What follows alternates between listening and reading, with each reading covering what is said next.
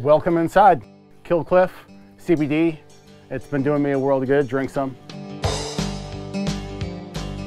All right, welcome to the inside of the 2015 Host Mammoth. I'm going to tour you around here best I can, show you what we got if you're thinking about buying one or thinking about how to outfit it. And we're just starting. So we bought this. We did a shakeout in Virginia Beach for 2 weeks, living out of it, getting to know it ins and outs, kind of seeing how much water we go through and how much propane, starting to keep some logs. We did a drive across the country. Now we're out here in Moab, spending 10 days out here. And this is kind of the next level shakeout for us. And then we're looking ahead to Alaska in April. We'll start back towards the rear. Initially, when I was checking this out online, I've heard a lot of reviews. A lot of people are like, they said they didn't like it because it was a smaller sofa. And you know, this view that you get with this window is really amazing to make you feel like you're in the outdoors, to just be able to enjoy the spaciousness of how big this is. Really, really cool. The reason the sofa can't go any bigger is because of this slide out has to come in. I'm sure most people probably recognize that, but it's worth a mention. This has become like a fan favorite though, of people hanging out here, of just sitting it. You got the best view in the house for when you're watching TV and taking a look at that. But it is comfy. You could have two big adults. I'm 5'11", 200 pounds. It's plenty great right there. This does turn into a smaller bed. So these just pop out here, just lift them up, the cushions. So you get some more width, and then you just essentially lift it. Hopefully I'm not embarrassing myself too much. But yeah, just lift it and it drops flat. Right that. So if you have some kids, it's a great spot for that. If you have some friends that don't care, I mean, I'll lay down on it. If you got a pillow, you know, and you're here kind of crashing out, you could do it. It's not the best. I'm not laid out full, but we're camping and it's pretty lavish. Yeah, I'll take it rather than freezing outside. So I think that's a pretty cool spot for that.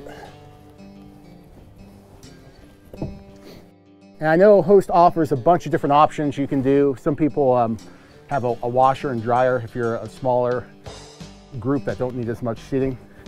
Underneath, what you have here is huge storage. Look at that.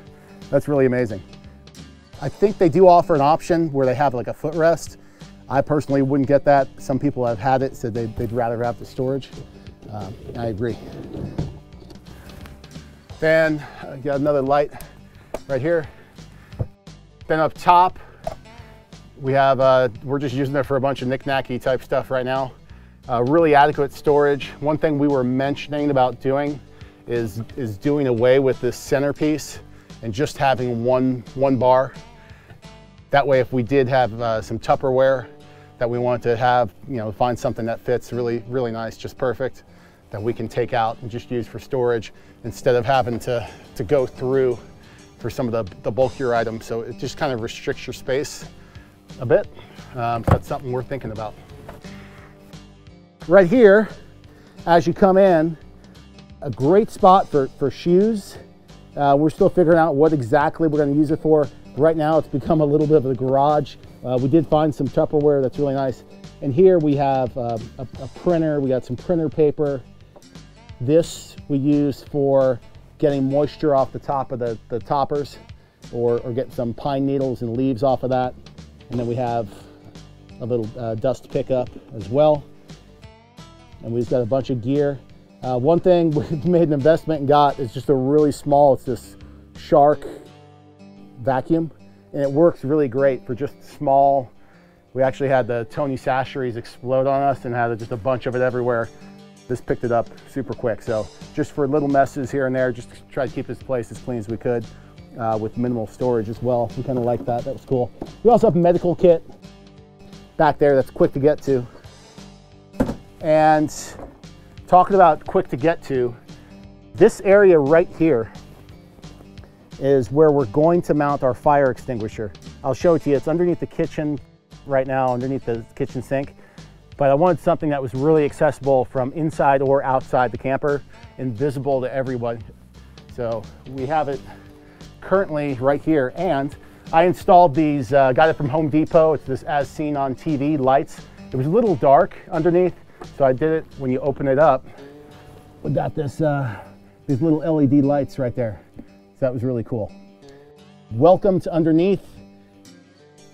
We have just some cleaners and cleansers, basic stuff that you need. Scrub brushes. We opted with a $2 Home Depot can, works great as a trash can. We can also use double duty if we want to put fish in there or carry dirt for a fire or whatever you want to use. You got just a handy bucket. And then in the back here is where we got some rags, we got extra sponges, got some garbage bags. Here's our fire extinguisher right there. Again, we're going to relocate that. Extra storage, tons in the back. We're using paper towels right there. And then you have your hot water heater. So that's the under the sink. Really pleased overall with the amount of storage that this has.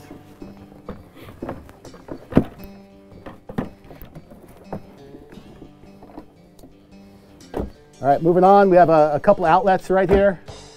And then you have a cigarette lighter, a power adapter. And here we have for electric or gas for the water heater. Double sink. It works out pretty good. Tip on the sink, whatever you're using, because you will have a lot of stuff, when you get to driving, take it, put it in the sink. We've already had some big spills with this where it's just, we had left it up, it spilled out, even though it's capped out, it's going everywhere.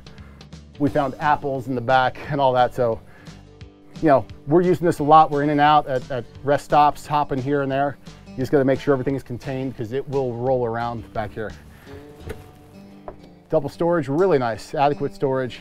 We've been using this. We have a lot of, you know, we've got a French press and plates and bowls and mixers and all that. So that works out well. A lot of space right here. Microwave, not the hugest in the world, but it's been adequate for what we need. It takes really large paper plates, rotates them around just fine. So we've had zero issues with this. Been very pleased. You have your cooktop. One thing I really like about this opposed to other campers is the angle that it gives you, where you get a lot of extra space, because we really use this space a lot. So cooktop could be used here, and then this pops up, used as a backsplash a little bit, and you have a 3-burner gas stove, which is really cool. 2 different drawers. I believe in some options this could be an oven. The option we have here obviously doesn't have it. Very deep storage, not the best organization that we have right here, but we have our pots and pans, some Ziploc bags, all kinds of kind of kitchen accoutrements right there. Works really great. When you're in travel mode, that just locks down in place so it doesn't slide out on its own, just like that. Top drawer, we have a little bit of everything in here. Underneath, right there is, this will drop in for the top of the cooktop, or excuse me, top of the sink. So you can use it as a cutting board or just extra counter space if you need. On the subject of counter space, some of the newer models that we've seen, what it does is takes this book or computer storage area, and it allows you to pop up and have an island right here. So we might look at doing that option, and that's been pretty cool. For the fridge, I am not sure how many cubic feet it is. I want to say it's maybe 8. So decent sized freezer and fridge. Yeah, we haven't any issues with it, and it's been working out really, really well. It'll run off the propane or electric depending on how you're set up. A couple drawers back here, currently using it for, we're living out of here, so for clothing out of here. And this has been, just more clothes, and they're pretty deep drawers. So you can see it extends pretty far out. So those work nice. I've been doing that where I wake up and kind of stand here and get dressed and get set up. One thing I will say about the cabinets, again, you can see this one doesn't close all the way. And if you could take a look at this, is just starting to nick that right there. So this needs some adjusting, and one of the other cabinets is like that too, just a little bit off. Welcome to the pantry. Really nice, impressed with it. 4 very large doors with tons of room for storage. And there's some peaches. Tons of room for storage right here, so you can see all that. It's about 10 inches deep, I'd say. So you're not hurting for storage in this thing, which is really cool.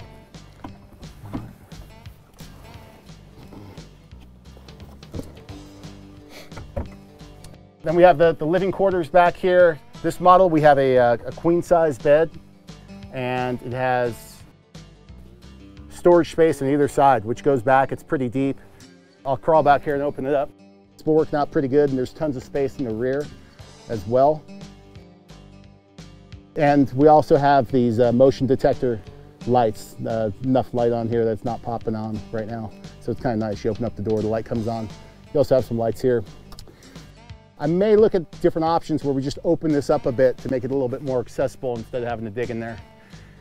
So great feature here, sunroof, opens up. A couple different features. You can do this for your shade and just close it down. Or if you wanted more ventilation, you can just you pop this open, and then you can use this part here and have a bug screen, which is cool. Now the retraction, I don't know if it's a Host thing or because they're 5 years old, which shouldn't be too old, but it's a little tricky. You just have to, it doesn't spring back quite as quick as I'd like, but it's sufficient. We also have speakers back here, and there's also a 32-inch TV, which is kind of cool. We haven't used it. And yeah, nice space here. We've seen people have dogs off along the side. Typically, who's ever bedding here, they'll have some extra bags, their backpacks and all that, and they're set up. So this is a really large space, and there's outlets too up there. So that's the living quarters.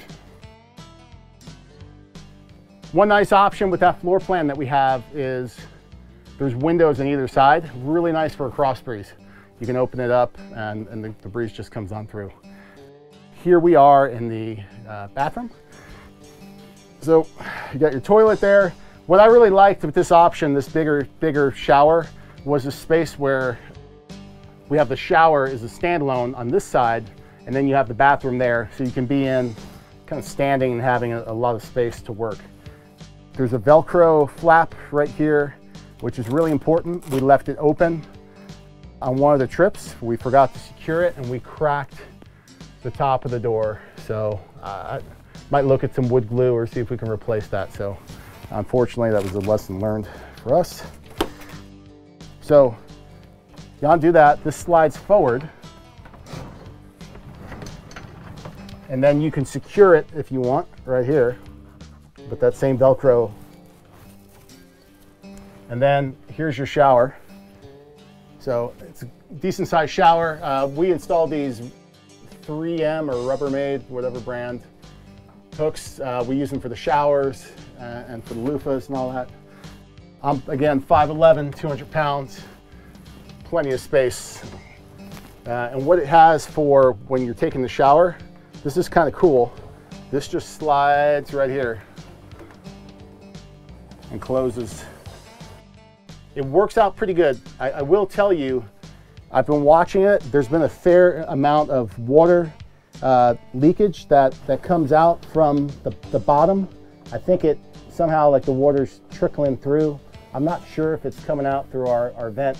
We're gonna keep an eye on that. I mean, it's not a terrible amount, but when we get out, this will be wet to the point where we're taking some paper towels. Water pressure works real great. Haven't had any issues with that. And open this up, get some more light in here. Oh, there's a fan up top, which works nice. Just push button fan to help dry everything out. Again, with the research, you want to keep this as dry as possible.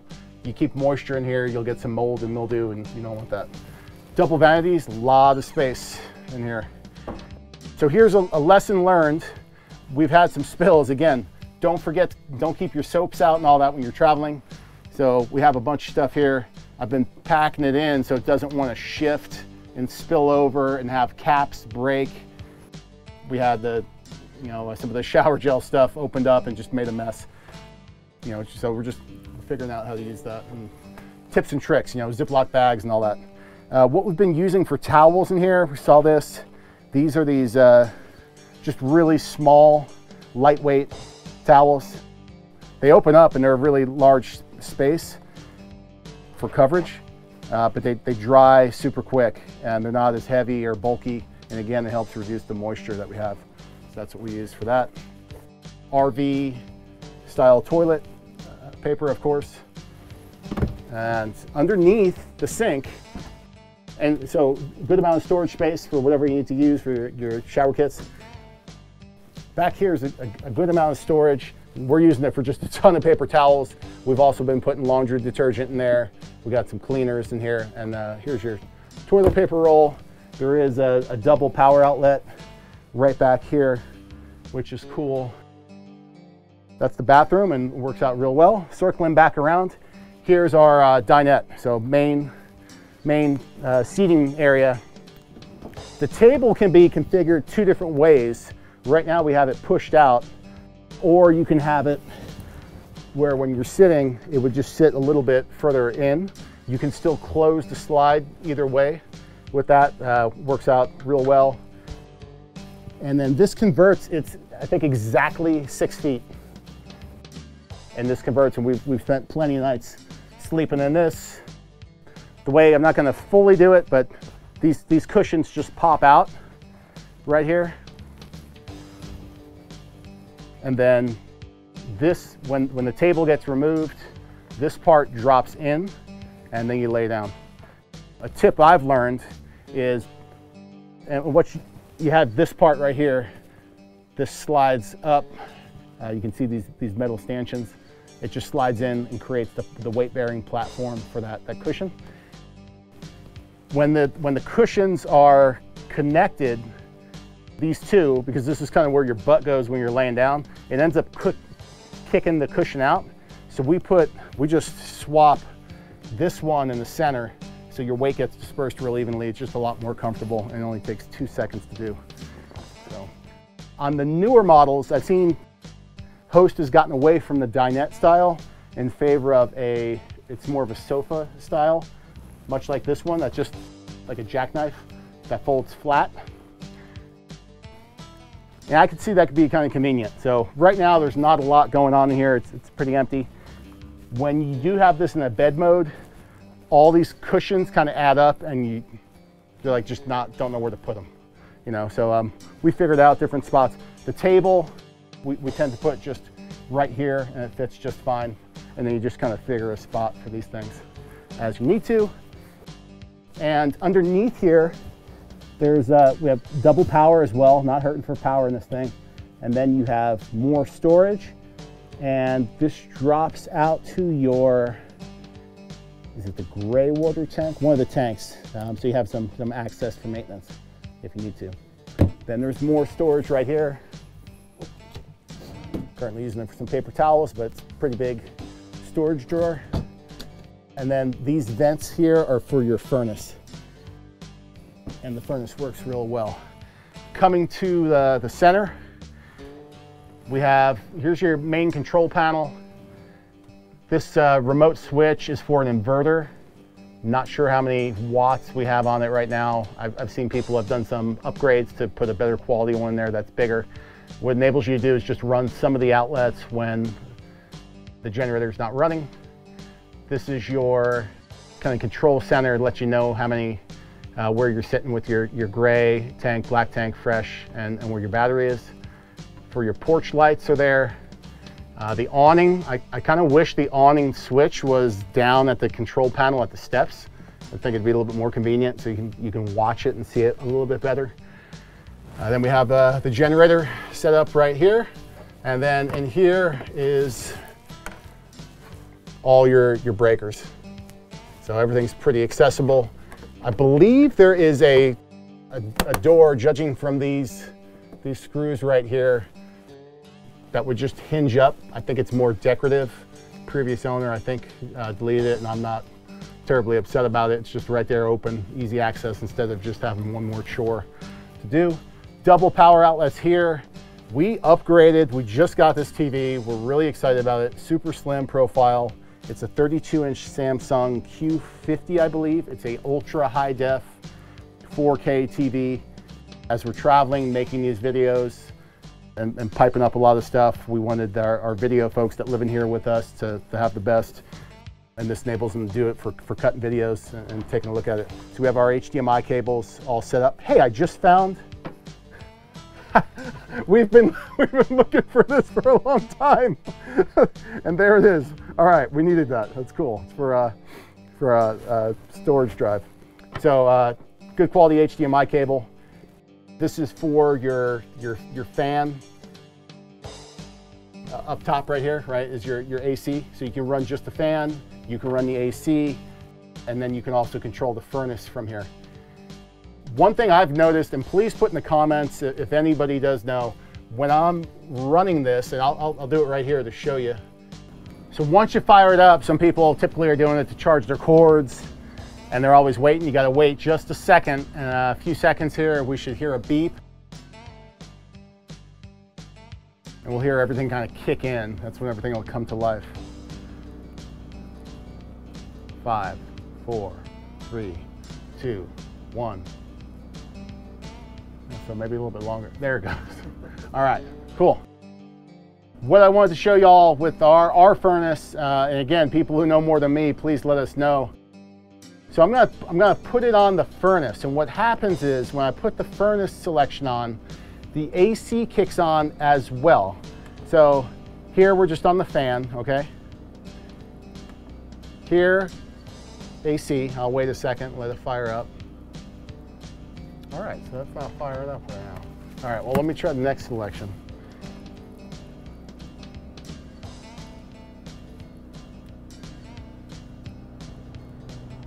Okay, so not sure why the AC wasn't coming on there for a second. It typically always did. Of course, it won't when we're on camera. So we just turned on the furnace, but look above, it's also running the AC, okay? But when I come down here, there's hot air coming out. So what the previous owner told me to do was the third one down, AC fireplace, right here. I do that, it stops the AC, but then the furnace is still running. So I'm not sure what's up, if that's a host thing, if there's some type of weird wiring in here. It doesn't look like there's any modifications made in this, but I am curious about that. And then I'll show you that'll turn off in a second. So here's the fireplace. Boom, kind of cool, right?